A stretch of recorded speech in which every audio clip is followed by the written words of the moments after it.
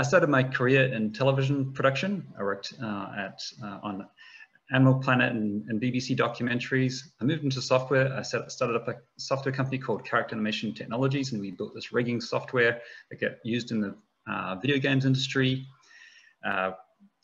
We sold that company to Softimage here in Canada. So I moved to Canada to work on the Softimage team. I worked on the ICE project, which was really exciting, and got really involved in the film and visual effects industry. I started a company called Fabric Software, and we built tools for the visual effects industry. I have a big background in creature animation, crowd simulation. I worked on the Warcraft movie, building the battle simulation software for the Warcraft movie. And just through this history of creature animation, that sort of was my focus up until about 2015, when I founded the company Zea. And I was looking to change direction, started up. Initially, we just did a bunch of contracts building software for local companies. And we started getting more and more pushed into the web. We did one contract for a large engineering firm building a custom WebGL rendering engine for them.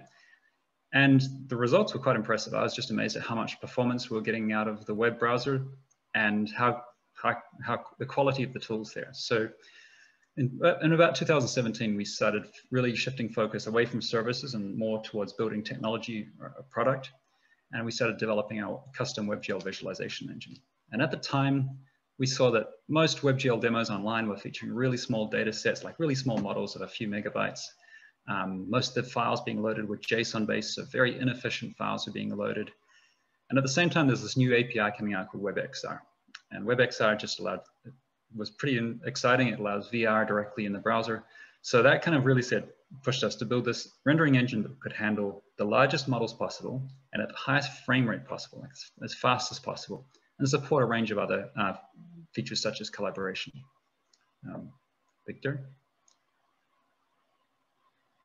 So our core technology, we have a high performance WebGL visualization engine we call the Zea Engine, which is the core of our technology. We have C++ SDKs that we run on the server that can load a range of CAD file formats, like your proprietary CAD file formats, and export really efficient optimized file format for the web called the ZCAD file. We have a cloud processing API that we're setting up, allowing users to leverage our CAD file processing SDKs without actually having the software on the computer, so you can just submit your CAD files to our cloud. And we also develop application templates, which will allow you to build your own custom web application using our engine and drop it in to get it up and running very quickly. And we leverage the Svelte framework for that. So our focus is really on serious applications, or what we call professional graphics. So next slide, Victor.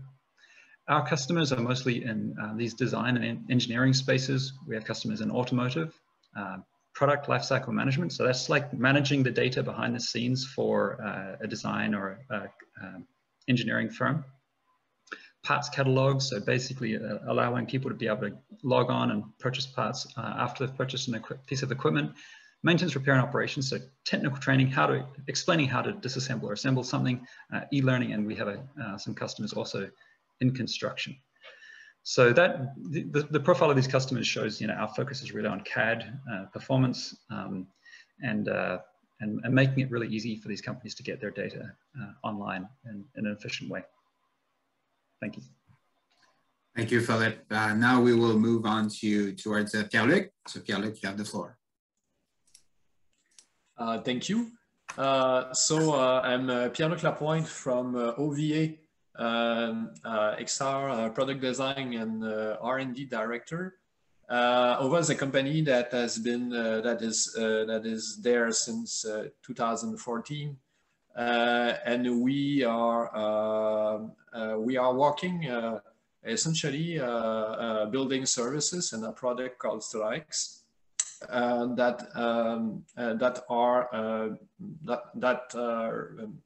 I will say leverage VR, AR, and mixed reality technologies, including also AI, to provide training solution, immersive training solution, also immersive experiences solution that can be used for both soft skill and hard skill use cases. And yeah, so essentially our mission is to is to be able to make immersive experience accessible to everyone. And our main focus is for companies, for businesses. And we worked with a lot of partners and with a lot of clients from many fields. We work with Hydro-Québec, Bombardier. Also, we worked with Post Canada, Institut des Mines, Nikon. We also worked, for example, with the Pinel Institute for mental illness, to be able to build an application, an immersive application to work with schizophrenia, to be able to visualize inner voices with people that have that mental illness. So there's a lot of fields and a lot of use cases that are really interesting, but that can be explored with VR, AR, and mixed reality technologies. With CDRIN, we aim to provide the tools and also all the environments for people to create their own training experiences and immersive experiences. So it can be for a specific business such as Bombardier. It could be also for a school with a teacher that would like to show to be able to show to their students how to repair a plane engine, for example. Also, it could be for soft skill building also. And we work with a lot of 3D assets. So sometimes large 3D assets, sometimes smaller. We work with sometimes with AV environments also, animated object a lot, but not only visual. We also work with audio effects. And we are multimodal, so we want to be able to allow people to access our software. It could be, for example, from a VR headset. Also, it could be from a desktop computer, from a laptop. And we want to provide the best user experience as possible. And yeah, so we work with a lot of type of data. And we provide a lot of tools that allows people to be more efficient with creating those kind of experiences. Thank you, Pierre-Luc. That was very insightful. And now we are moving on to Antoine. So Antoine, who conducted a study on different 3D visualization render. So Antoine, you have the floor. Hello, sorry, I was mute. As mentioned, I'm a graphics programmer at CDRIN, which is a research center based in the province of Quebec. You can do the next slide, Victor. And we work on a bunch of different projects. I mostly work in the 3D projects we have. So could be helping video game studios to improve some lighting task or graphic programming related, could be related to volumetric rendering in a case of some project we've done, remodeling stuff in 3D. Yeah, we do a lot of project. And for this project with Z, you can press next slide, Victor. We basically tested the different and mostly the four main, like we basically tested rendering to benchmark to see the performances of how web browser would be able to render high amount of triangles and very huge scenes. So we tested on this little scene you can check on the right, which is a bunch of boxes that has like random tessellation materials applied to each box.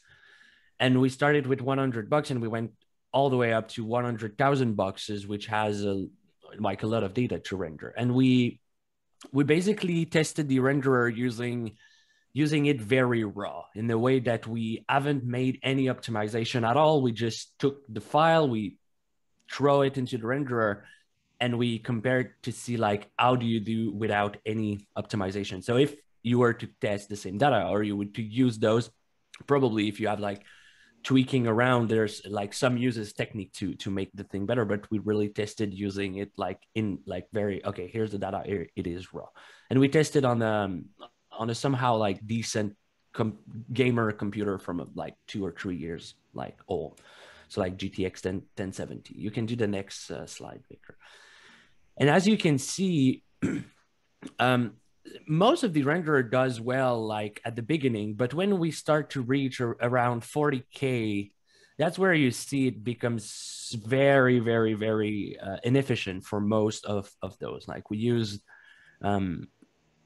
like some that were open source. We used one that was a private one, and we also in blue we can see that in blue it's Z, and then the other colors are like the other solutions on the market. And we can see that Z is extremely well suited to render high amount of geometries in the scene. And yeah, so I guess Philip, if you want to jump, because I know there's a video later. So no, thank you, that's all good. So yeah, for this presentation, we have this data set, which is a piece of mining equipment that was provided to us for testing by a company called Pulse PLM.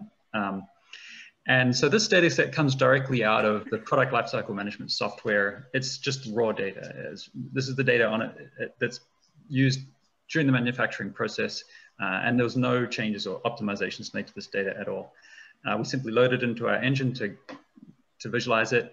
And as part of the test, we wanted to show that we could get kind of VR frame rates. So here we've got a couple of users. There's me on the right-hand side there, and Pierre-Luc is on the left side.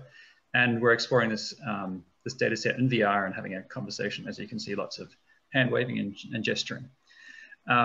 This data set is about a 1 gigabyte source data set. So quite heavy. Take quite a long time to load, but we processed it through our software. It comes out as about 20 megabytes in the form of a ZCAD file. I just also should mention it says 17,000 parts in this data set. So 17,000 parts is right on that graph where, you know, most of the renderers are starting to struggle. We're getting 10 to 20 frames per second in the best case. We actually did load this same data set into a 3JS best renderer just to see what would happen, and we got about 3 or 4 frames per second on a good computer. So to support VR, just to give you some details, you really need about 90 frames per second. And you actually also have to render the scene once for each eye. So you're looking at more like 180 frames per second is what you really need for a VR experience to be decent. And in this case, you know, we're getting a solid steady experience. So you know, this just kind of shows the kind of things you can do when you can achieve that kind of performance. You can take this raw data and throw it into a VR experience and have multiple people exploring it. There's a misconception that people have when it comes to rendering that you're mostly constrained by the number of triangles. And it's only true like in some scenarios. When you get to these really big data sets, as soon as you get past 3,000 parts, to be honest, you're starting to be constrained more by the number of parts in the scene than the number of triangles. And so most renderers start struggling because they really were designed around this fairly small number of parts, each part having many triangles. Whereas in these data sets we get from in the CAD world are mostly many thousands of small parts, each with just a small number of triangles. So there's no point in trying to, optimizing and reducing the number of triangles really won't change your performance too much if you're already bottlenecked by the renderer, by the number of parts.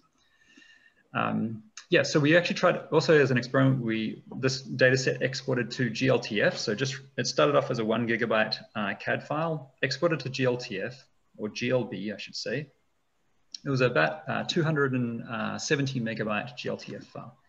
So that's really a little bit too much to load into the browser. It's 270 megabytes, you can't ask somebody to wait for 5 minutes while their web page loads. Whereas as ZCAD, it's 20 megabytes, and it's a streamed loading solution as well. So, you know, you get to see this vehicle load. That really makes it much more of a solution that we can use in the web than So GLTF is a great format. It's very powerful. It has a lot of powerful features, but it doesn't really scale well to these massive CAD models, which is why we do have our own custom file format. And what were the challenge, Philip, when implementing these type of like conversion, or what kind of process you went through developing your own file format? Yeah, when we started, the first problem was, how do you load a CAD file? These CAD files, they need C++ SDKs. There are a lot of proprietary formats. So we looked around online and we started investigating which SDKs we could use to open the CAD file format. And then when we first started, we weren't looking at GLTF. So we just decided, okay, we needed our own file format. So we wrote our own tools to analyze this data and export our own custom ZCAD file. One of the things we started doing initially was like, how can we reduce the size of these files, because they became really huge very quickly. And so our software analyzes the file, looks for duplication. So it can notice that two parts are actually identical, even though they're different in the file. You can say, oh, they're identical. So it actually automatically starts creating instancing in the background. It will share parts. Like one example is, there's a grill where there's a bunch of rows of louvers on the grill. They might be showing up as separate geometries, but our analyzer will see that they're all just one geometry, and it'll just store only one copy and an instance the rest. So that's one thing that's where we're leveraging the nature of the data. We know that this data is CAD data. It's very regular. It's often very repetitive, and we can use that knowledge to optimize the data further. Is there any conversion process happening to make the CAD data be as efficient as it is in the engine? Well, I think, even two CAD files which store the same data can be quite different in size. We've found that if we convert it from one CAD file to another, we still got a big difference in size. So the efficiency of each file format is different. Every file format will be, say, focused on different qualities, and because we wanted to build a fairly minimal file format that was just as efficient as possible, even though we store mostly the same data that's in the original format, it's just one thing is the efficiency drives it to become smaller. We also reduce precision. So a lot of CAD file formats store everything in 64-bit floating point numbers, which they need that much accuracy for the CAD applications, but for visualization purposes, that's just way too much. So we have all sorts of optimizations. In most cases, we store 32-bit values or 8-bit values and all sorts of compression on top of that to reduce the size of the data. Okay. Antoine, when you were doing this study, what was the thing that you came out of the study learning? Like, what was your biggest learning when you were doing the study? Well, setting up the thing was especially for coming, like sometimes when you work, I mostly have a game or real-time gaming graphics background, and when dealing with CAD, there was like some new file for new tools I haven't really explored. So sorry. So that was one thing, but I also learned that actually the web is doing, for me, rendering in the web was like, why would someone do that? And when I started to test those tools, I was very impressed by how actually web was basically how WebGL was good. I know there's some, you don't have access to all the same thing as if you were doing an OpenGL project, but it's still very impressive that, as we saw in the video, you just throw a link and then everyone is opening a browser and woo, everything is set up and ready to go. So I learned, that was my biggest learning, is that, WebGL is actually a thing. What do you think in the future would be the future of GPU on the web for you, Philippe? When we started, we were working against WebGL 1. So WebGL 1 is very basic, and we were quite excited when WebGL 2 came along and opened up new doors for us. And we immediately started trying to take advantage of the new features in WebGL 2. Building on the web is challenging because some browsers are more powerful than others. Safari, for example, even today, Safari doesn't support WebGL 2. That's a real challenge for us because we have to now support both WebGL 1 and WebGL 2, and we can't really optimize completely around one API. But that's just the nature of our job. What's interesting going forward is that there's a new API coming out called WebGPU, which has a lot of new features, which, as Antoine was saying, in the browser today, we are kind of limited. We can't do all of the cool stuff you could do in a desktop renderer. Like if you're writing shaders, say for Unity, there's all these powerful features that we just can't leverage. But that's all going to change in the next year. WebGPU is coming out. It supports a lot of new powerful shader types. WebGPU is designed around performance. So, you know, those graphs that we were looking at earlier, as a lot of these rendering engines, the web-based ones anyway, as they move to WebGPU, we expect some movement. We expect some of them to get a lot faster and more efficient. And obviously that's going to make our job more challenging. If we want to continually maintain a performance advantage, we have to work harder. And that is our goal. The WebGPU, is going to open up a lot of new opportunities for graphics developers on the web. Pierre-Luc, I know you guys have done a bit of work with 5G and server-side rendering. What are your experiences with 5G and server-side rendering? How do you think it's going to change your business? Well, on our side, it was really interesting to see that there's a lot of potential in being able to leverage remote computing, server-side rendering, to be able to display really AV scenes in relatively low-end devices such as the Quest 2, without having to have a specific build of, let's say, CDRIN, for example, to run on the Quest 2. So being able to access a desktop version of it with really high-end visual, it's what was really really interesting for us. And what we see in that is that at the end of the day, the data is really important. So whatever the data is, the end goal is to be able to have that kind of client fluid experience where whether you access it from a low-end device such as the Quest 2, or it could be also a laptop or a tablet, you can have, you still have an optimized and really yes, a really optimized experience when accessing your data, whatever the device is, the client is. So at the end of the day, I think there's a lot of potential in that.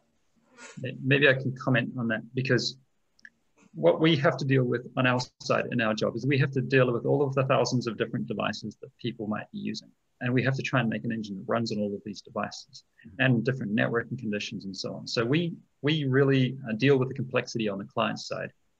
Server-side rendering, what Pierre-Luc is talking about, is moving all of the rendering right to the server and keeping it there. You don't really need to do much on the client. It simplifies a lot what you have on the client. The client is just like a video stream of what's actually being rendered on the server. So it's like Netflix for real-time 3D. So it moves complexity to the server. So that can complicate a company's infrastructure. Like now you have to manage these servers in the cloud, and there's costs to running these servers, which are not high, but they're not zero. So it kind of impacts your business models, like how you can scale a business is impacted. And it also, the access to clients is very dependent on their bandwidth, like their data speed. So if everybody gets 5G, then server-side rendering is a great solution. But it's going to take about a good 10 years for server-side 5G to roll out broadly. And in that time, server-side rendering, I think its time has come. It's really, I've seen a few impressive examples of server-side rendering. But we believe there's always going to be a case where client-side rendering using WebGL and using the browser kind of wins, mostly because of the cost factor. It drives down cost on the business side. So, you can scale something to as many users as you want without any sort of incremental costs. I totally agree, and I think that both solutions can coexist organically. It could be also there's also challenges regarding sometimes just the security level and the security concerns of an organization, of a business, let's say, that want to operate really locally without having to rely on the cloud service. So there's a lot of situations where you will need also a client computing. So I think there's a place for both solutions for sure. And Antoine, I think you were talking earlier a little bit about the sort of the different focus of, say, games a games-focused engine versus something more designed for CAD. So what would you say is the main differences between, say, games engine versus, like, say, a CAD visualization engine? Well, as we talked, in games, the number one thing is to get the eyes of the player. You want the thing to be beautiful and interactive, and you use like hacks or techniques to make always graphics better and or to fit the certain type of the game. It's very artistic driven when it comes to visual effects, and you program those effects based on the look and feel of the game. Well, in CAD, I was surprised, like there's not even shadows. And I'm like, oh, there's no shadow. Why is there? But then you mentioned to me, it's like, well, in CAD, people, they don't that much, they care about high amount of geometries, while in video games, we do care about that too. But it seems like in CAD, people are less oriented toward, they just want the things to be quick, fast, it works, it shows on the screen. Like even in the video you showed, like what type of lighting did you do? Did you have texture? Did you made the what was the processing of Well, it's interesting. Shadows is an interesting one. Materials is more complicated. Materials, so the CAD file we loaded had some basic coloring, some basic materials. I've seen CAD files coming from some manufacturers where they actually encode custom information in the colors. Like the color actually means something. It could specify like a process that's applied to this product when it's being manufactured. So the colors are not there to look good. They're there to convey information. And so, you know, there's just that completely different focus here with this data. Our renderer does support normal mapping and PBR materials. We even support loading Unity materials into our engine. But to be honest, most of the data we get doesn't have texture coordinates. So there's not much you can do with texture without texture coordinates. And if you've got 17,000 parts in a model, you're not going to start spending time assigning texture coordinates. So we, the demos we mostly have are just very raw geometries with, we use image-based lighting. So there's a HDR image that provides a lighting environment, which makes things kind of look shiny, and it can really help your eye distinguish the curvature. I think there's cases where materials do have a functional value. Like shadows, for example, can actually tell you the relationship between two objects, seeing how far apart they are. And contact shadows help you identify that two objects are touching. Whereas with no shadows at all, you can't, obviously, it's not easy to see that just by looking at it. I think in the future, we will support shadows. Especially in VR. Like when you need to drag and drop stuff, it could be so helpful to just have a shadow. You're like, okay, now I'm on the table, or well, yeah. That's a good example of where VR, the shadows do add value. There's a few questions coming in on the chat panel, by the way, guys. Oh. If you don't mind, I will ask them. So the first questions we got from Nathan Barnes was, what applications do you see for augmented reality? Maybe Pierre-Luc, you could answer that one. Yeah, so there's a lot of application that that could benefit from, let's say, for example, I see a lot of possibility for medical application, for example, where you need to perform some surgery and do some training for surgery, for example. It could be also for emergencies. I think there's a lot of possibilities in that.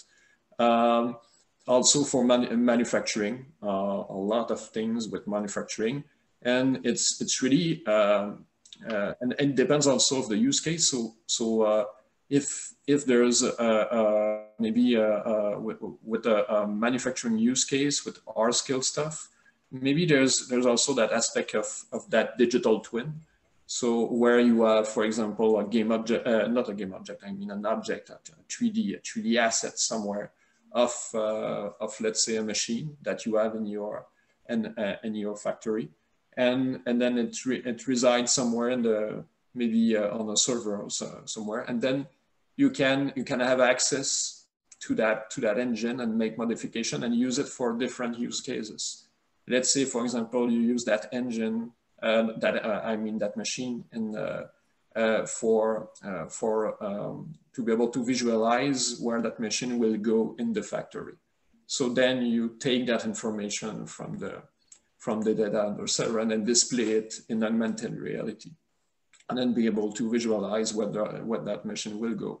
that is one use case, for example. And what is interesting also is not only augmented reality, but also mixed reality, and being able to cross technologies.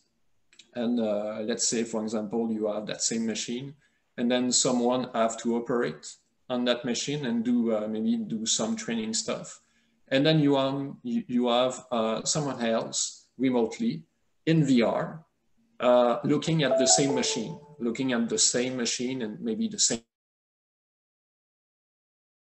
space. Maybe there's a 3D representation of that space, and then both can work together and have their rendering, their view stream to each other and be able to help each other. So it's really about, I think there's a lot of possibility in the access of the places with augmented reality. You are there, you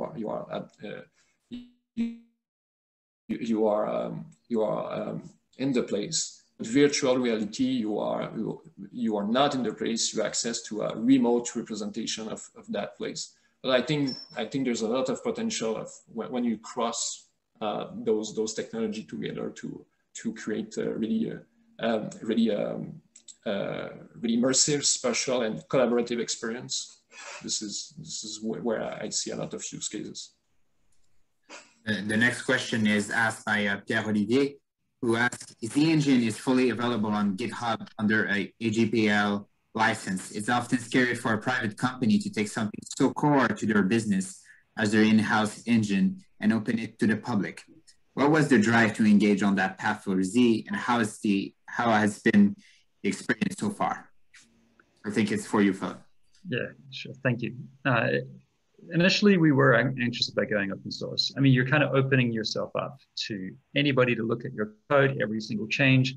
Like sometimes we're like embarrassed that we made a mistake and we're fixing it. Like everybody can see everything you're doing, but it kind of forces us a form of honesty, and it's also a way of connecting more closely with your clients. So, you know, we're working on a feature, we can let people know, here's the branch that we're working on. You can follow along at home. By the way, it's a dual license. There's an AGPL license and a commercial license.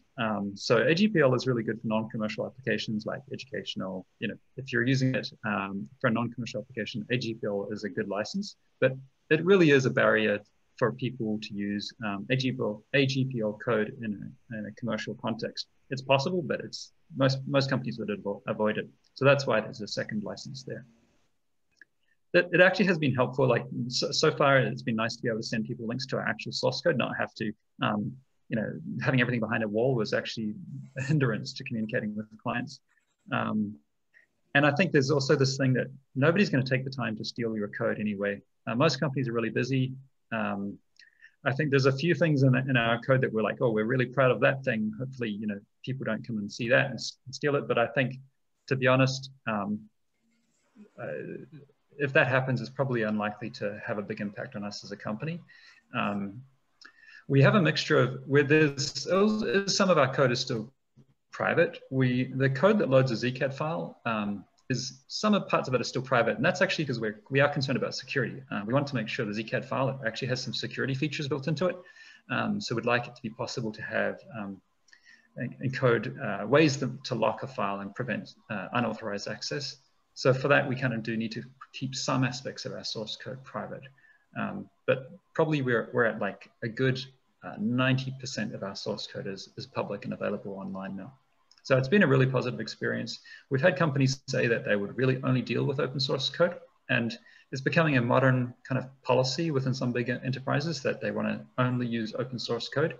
And I think it's just because it gives them that level of confidence that they can, if this company decided to stop supporting some software, they could just take it and keep maintaining it themselves. So it was after some of these conversations, we decided to really embrace open source and go all in. Great, thank you. Oh, thanks, Philip. So Nathan has another question. How much of a trade-off of performance with shared resources would there be for AR? Would this limit the size of the model, or would this limit the size of the meshes? So AR, there's a range of AR hardware. You've got the HoloLens, which is like this kind of high-end expensive headset. A lot of when people say AR, I think they're referring to like using a mobile device. where there's a camera on the front, and there's sort of a bit of tracking technology built into these modern devices, allow you to track your phone's position. So then if we put into that context, we're aiming at what can you display on a mobile device? Like what could you get on an iPad or your phone? And luckily, these devices are getting faster and faster every year. They're constantly getting faster. And the APIs that we work with get more efficient. So we've got these two things kind of converging, which means that our goal is that mining equipment would run on your phone. And that's our goal. We're not there yet. It's going to be a couple of years, but our goal is that you can load massive data sets and they run fine on your phone. There's so many ways that you can speed up a renderer that we still haven't even started looking at. So right now, I think the limit is 1/10 of that model might run on your phone, but not the whole thing. And there's various things that would go wrong. Like your phone would just crash if you tried to load that vehicle on your phone now. I have a question, and please, every participant, every attendees can jump in, ask a question. I mean, the floor is open for questions. I have a questions about maybe for Philippe or Pierre-Luc or even Antoine. With the development of 5G technologies, what is the future of what do you envision in terms of 3D rendering on the web browser? How will it evolve? And can you maybe expand on that? For gaming, I think what would be nice, and we already see it, is with services like not Strava's for bike, like Google Stadia. So like you basically, as Philip mentioned, it's like a stream. So all the rendering is done on a server somewhere, and you receive, it's like the Netflix of gaming or so. For CAD and stuff, I'd probably let Philip and Pierre-Luc expand on this. Yeah, I've seen some demos of some pretty huge CAD models being loaded on a server. The demos you see online, you always have to have this question, like how far are they from the server? Like what kind of network did they have? Because sometimes I've seen demos where I think they were like literally next door to the server. And I had a demo where I contacted them straight away. I said, I want to try your demo. Can I try it, please? And they said, oh, where are you? I said, I'm in Montreal. And I said, oh, you're a bit too far away. Like, okay, well, what was the point in that thing? Like, I have to be in Los Angeles to use your server. But I think that was a few years ago. I think things are changing now. 5G basically makes it that you should be pretty much anywhere and be able to access this kind of really high stream of data from a server. I know Starlink is another technology which is pretty interesting. Starlink from like Elon Musk's company, that they promise pretty massive data bandwidths too. So you could be on a ship way out in the ocean and access like a live stream of data from a server here in Montreal. So, yeah, or imagine like you mentioned you are on a boat somewhere, and okay, like we're imagining a story here, but like you're on a boat in the middle of nowhere, there's a piece broken on the boat. You could just download it, 3D print it, and like, oh, you're fixed. The ship won't sink. It won't sink. I don't know if it's something like that happens every day, but it's like there are so many use cases where like democratization of like more connecting more humans on the internet together is, for me, just will bring more positive to.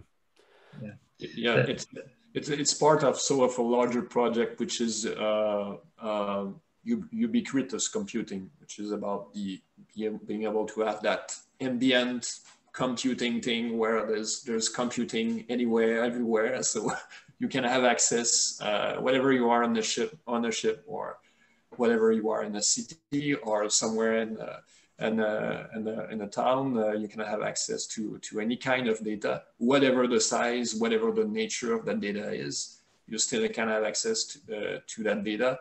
Whatever the device, you access it also. So it's like if we move but the data is at the center, is at the core of that project, where the client are just fluid elements that are moving, can be changed at any time.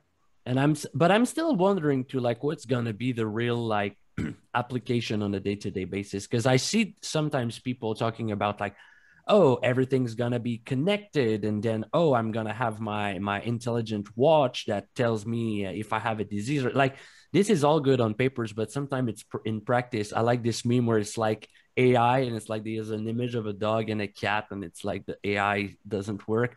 I mean, sometimes I'm wondering, like, when will we have all this? Like, would it be in 10 years, 5 years? I don't know. I'm just like opening philosophical question here. There's a tipping point that maybe we haven't quite reached yet, but like I've been following the 5G story and the server-side rendering for a while, and we put our emphasis on client-side rendering mainly because it's available now. Like, it works today out of the box. It just works. We're not waiting for some technology to come along and change things. But we also know that there could be a moment where that transition is happening, and we need to adapt. So I think for now there's still a lot of value in this in the client-side rendering. But once everybody has 1 gigabit internet connections on their phone, wherever they are, like, what does that change? Like, suddenly, there will be a shift in focus. Like, just like when we moved from DVDs to Netflix, there's a moment it becomes possible, and after that, before and after are like two different worlds. But both can live together too. Like, I know some people don't listen DVD anymore, but like, you can still buy a DVD player. But I mean, I don't know. It's interesting. I'm wondering if one day everything is gonna be server-side rendering. We'll see.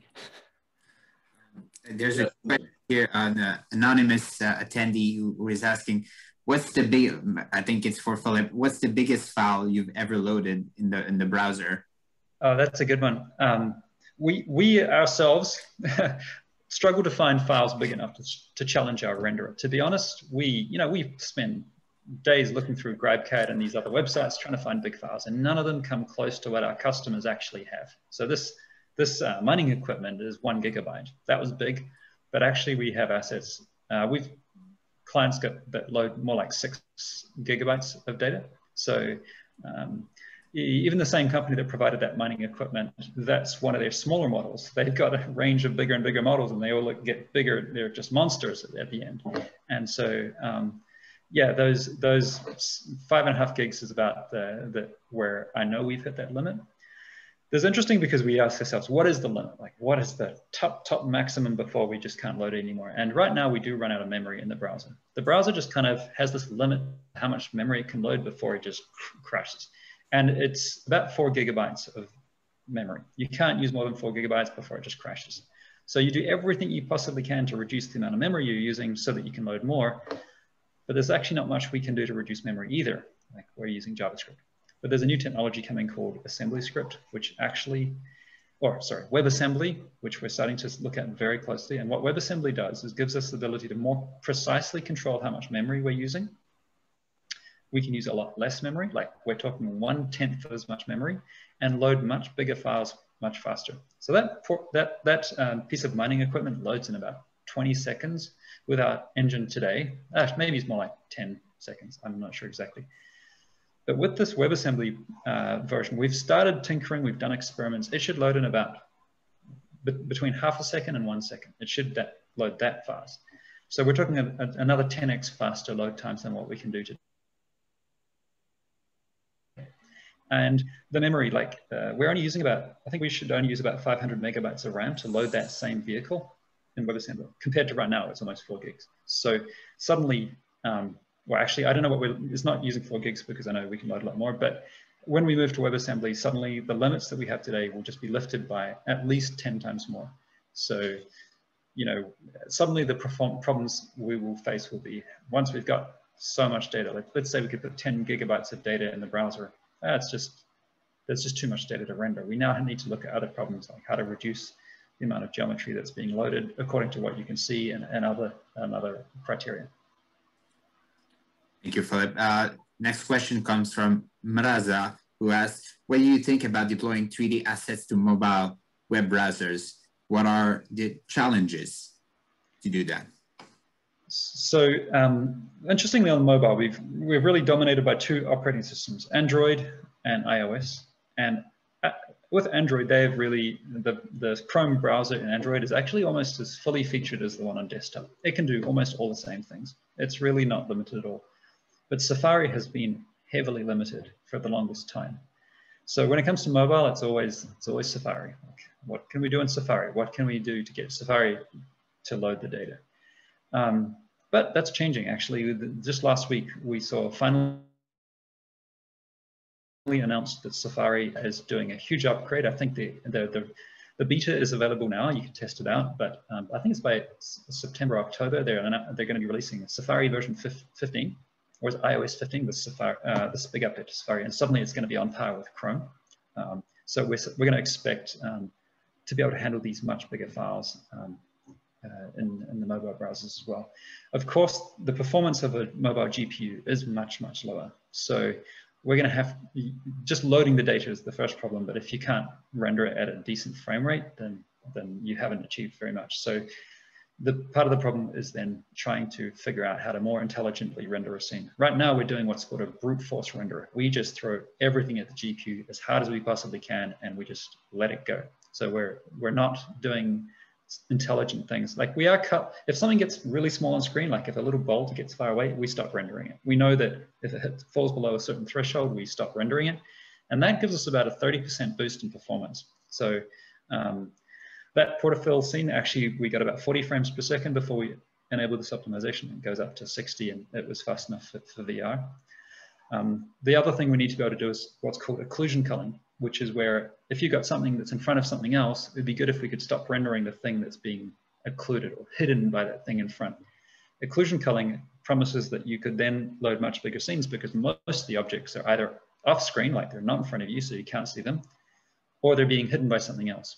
And so you start hitting this point where you can actually load infinite geometries because you can only really see a maximum number of geometries at any moment. You can't see everything. There's always something hidden or off screen. So once we can do occlusion culling, I expect that's where we can run the piece of equipment, which is called the portafill. We could run that on a mobile device. Okay, next question from another anonymous attendee. I think it's also for Philip. You mentioned RAM and GPU requirements. Which type of memory affects what? So you've got GPU memory, which is how much.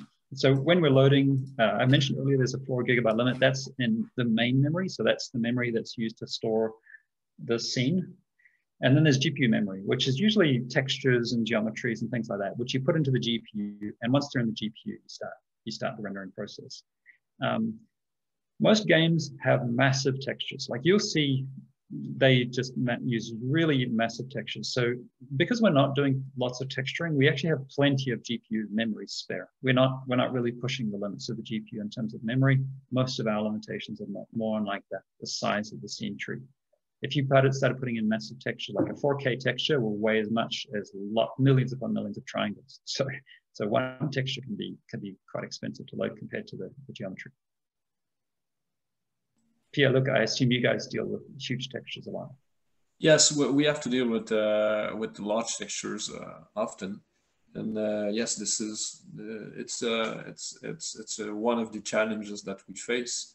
But I also think that one of the method that can be used to at least in terms of technology that we could leverage to optimize also all those processes it's artificial intelligence. I think that we saw a lot of examples recently where artificial intelligence was involved with rendering what seems to be a hyper realistic scene at a really decent frame rate. I remember that what we saw with the example from GTA, Grand Theft Auto, where you have the in-game rendering of all the scene, everything with all the textures, and then you have that AI-driven representation where you have that reconstruction of the scene, all the view with pretty realistic rendering with texture and stuff like that, and all the reflection. So still there is a long way to go with that, but I think that there's a lot of potential also with AI-driven rendering. If we can continue, we have two more questions. I'll go with the first one with Nikita, who is asking, I wonder how well it could work on Apple's M1 chip. It might be tricky because it has unified memory and serves as a GPU as well. Yeah, Apple started developing their own GPUs. They announced this a couple of years ago, and sent the graphics world into a buzz. And this is one reason why I'm excited about the future. Apple is finally taking the web more seriously. They've invested heavily in Web GPU, the new standard which will replace WebGL, and they're even investing more in WebGL itself. So suddenly we get the opportunity to really see what we can do with this new chip. Unified memory is actually interesting because the cost of moving data to the GPU becomes eliminated. You can basically have data in main memory and just, it's a zero copy thing to move it to the GPU. So in some ways that's more useful for games where they do a lot of back and forth copying back and forth, but we might find ways that we can leverage that in the future, especially as we move to Web GPU. There's been a few architectures already that have used unified memory. AMD's GPUs for a while were using unified memory. Really useful for compute, where you might want to do a lot of compute in the GPU, but then use the results on the CPU. And one example would be like analyzing a scene to see what geometries might not be visible, and then taking that visibility data, moving it back to the CPU and using it to say update physics simulations or something else which has to happen on the main CPU. So right now we've tried a few cases where we tried to do copying back and forth between GPU memory and main memory, and it just killed performance like crazy. Like it was just absolutely useless. So with this kind of feature, that suddenly opens up a lot of more ways we can use the GPU. Maybe a last question. Pierre-Olivier asks, as two developers, I think it is for Pierre-Luc and Philip, as two developers working on platforms for virtual collaborative environments, did you experience a significant impact from COVID and post-COVID on your business opportunities? Did it push you to revise or fast-track some plans or ideas? Maybe Pierre-Luc and then Philip? Yes, that's a good question. I will say at first that it confirmed that we were on the right track with, but at least for remote training, remote collaborative work and stuff like that in VR with immersive experiences. We all know that how much Zoom stuff and traditional video conferencing all day long can be pretty exhausting. So so being able to be present remotely in the same space and being able to collaborate around an object or in a place, it can have a significant benefit. And there's also I think there's also a lot of use cases of new use cases that have been expressed by people for that kind of product and services. So yeah, for us there's new opportunity that have been open. Also, it moved some project that we already had planned before, so we had to move some stuff. But I will say that globally, in terms of the benefit of the technology and the product itself, it's been positive. And I think even post-COVID, there's a new emphasis on supporting remote working. So it probably could take a few years for us to really see the impact, because people now are starting to invest. Okay, maybe now we're going to build something that more supports remote, accessing things remotely. We're seeing a shifting in attitudes around security. Like for a while there was an absolute no way we would not access anything on a public cloud server. But I think we're seeing that shift where companies are like, oh, well, the benefits of supporting this cloud servers actually is quite important. So there's a shift more to accepting that data is potentially served off a what we call one of these public servers like GCP, AWS. and accessed from a range of locations. So it's really, yeah, more of a shift of accepting that this is really worth the effort and investment in. Maybe do we have time for, oh, wow, we have 2 last questions. People, do you want to keep going for a few minutes, guys? Yeah. Yeah. Okay. So we have an anonymous attendee who asks, does CAD part to instance conversion use some sort of AI computation on the client end for the Zea Engine, or it happens completely in a backhand loader translation service? Well, it's interesting because we try to do it all in the back end, because the idea of instancing is to reduce the number of amount of data that we have to load in the client. And just one point is that we started off with some CAD models which looked visually identical. Like we looked at them, they looked identical, but when we put them through an analyzer, they all came up as slightly different, sometimes different in ways that wasn't visually important, like a slight difference in topology. So we tried working on a fuzzy system that was like allowed to say, these things are visually close enough that we can substitute them one for the other, because a purely analytical solution was kind of giving us lots of false negatives, I think is the term. We don't use AI right now. It's really just a simple, very simple fuzzy algorithm that checks for congruency is the term between 2 geometries.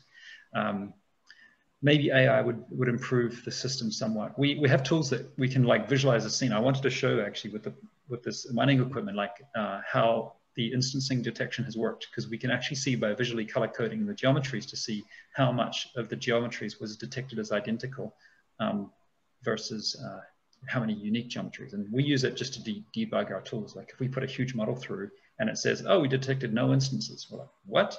We check it and yeah, these things should be instanced. They look very similar to me, like what's wrong with our algorithm? So we go through and tune it. But it's something, sometimes we get about 75% of the geometries can be dismissed, especially in a construction scene. There's massive amounts of duplication, which the file formats themselves can encode instancing themselves, but most of the time they don't. So our layer adds a new layer of instancing on top of what the file already encodes. And in construction scenes, every window sill, every door, every ladder, everything, they're all the same geometries. So in the portfolio, this scene, we actually only got about 10% reduction in geometries, like not nearly as much as we were expecting, but it was still enough to reduce the overall number of geometries, the weight of the geometries by quite a lot. And the last question from Frederick, what models are used for monetization? I've seen some subscription, whether they are monthly or annually, and credit tokens, but I'm wondering if there are other creative approaches.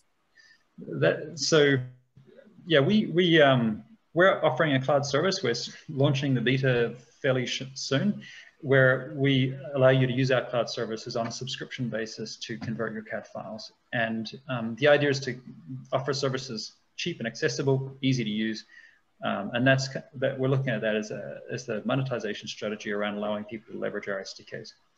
We do a support licensing where you can license it and run it on your own infrastructure.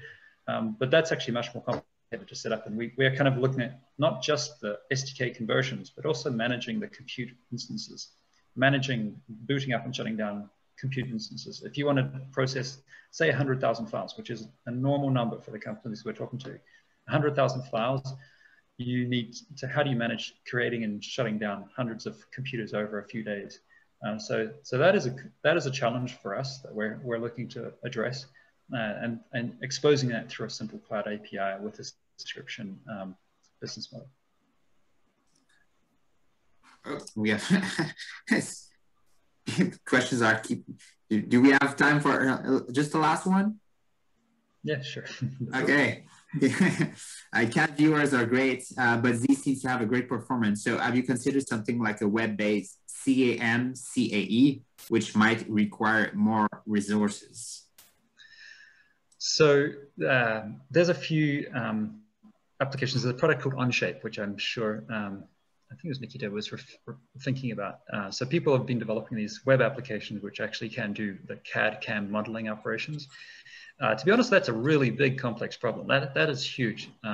And we're focused on what we call downstream applications. So downstream meaning everything that happens to that data after it's authored.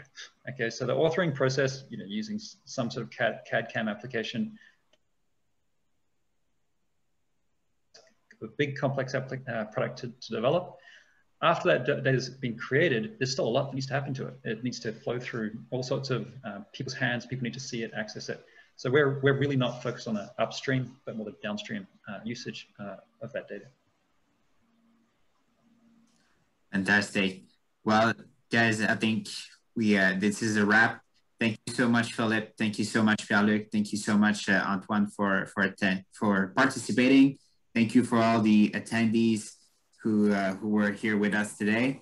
And if you guys want to reach out to any of the panelists, here you have the contact information. And there's a lot of traffic on my street. So here you have all the contact information. And thank you so much for being here. And do not hesitate to contact them. And see you the next time. Thank you so much. Thank you, everyone. Thank you. Have a good day. Have a good day. Bye-bye.